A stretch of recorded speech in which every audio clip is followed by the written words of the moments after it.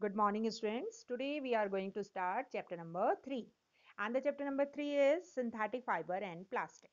Then in this chapter, we will read about the synthetic fiber. In the previous classes, you have already read about the animal fibers and plant fibers. And now in the 8th standard, we will learn about the synthetic fibers and plastics. Then let's start the chapter with some questions. The first is, what are natural fibers? Then the natural fibers are the fiber which we obtain from the natural sources. The next is, name some animal fibers. Then animal fibers are silk and wool. Silk we obtain from the silkworm, and wool we obtain from the, it may be from the sheep, camel, llama, maybe goat and rabbits. The next question, name some plant fibers. Then plant fibers are cotton, jute, hemp, coir, etc. And now next question, what is coir? Then coir is coconut fiber. It is the outer cover of the coconut and called the coir.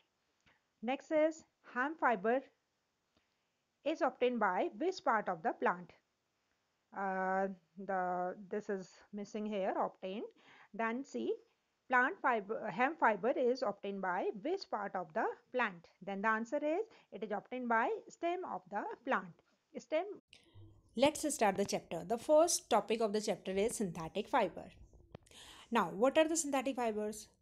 Then synthetic fibers are man-made fibers. These are produced by chemical substances. Now, synthetic fibers are the polymers. What's the meaning of the polymer? Now see, poly means many and mer means unit.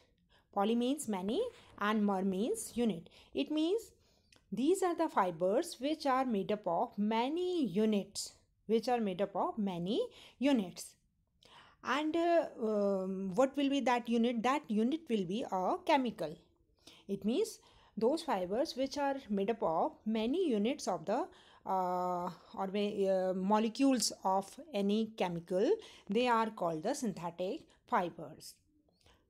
Now see, polymers and monomers. Synthetic fibers are the chain of small chemical units which are joined together, and each small unit is called monomer. The large chain formed is called monomer. Now see, I can give you one example. This is a necklace. This necklace is made up of beads. Now see, 1, 2, 3, 4, 5, 6, like that. So many beads, they join together to form the necklace. Now, if we compare it with the polymer, then these beads are the monomers. These are the monomers. And the whole necklace is the polymer. This whole necklace is the polymer.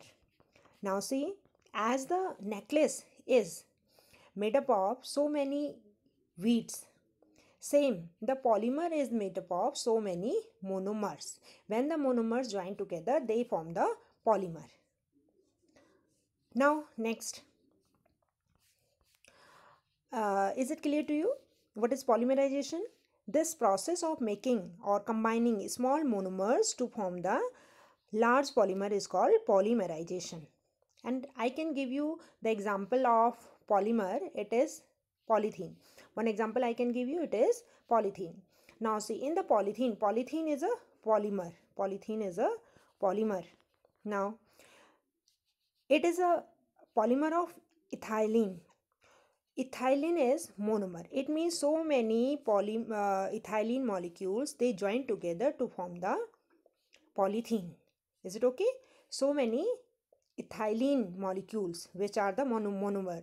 The ethylene molecule, they join together to form the polythene, that is polymer. Okay, then see next. Polymerization is of two types. One is called linear polymerization and second is called cross-link polymerization. First one is linear polymerization and second is cross-link polymerization. Now see the first one. When the monomers are in a single line,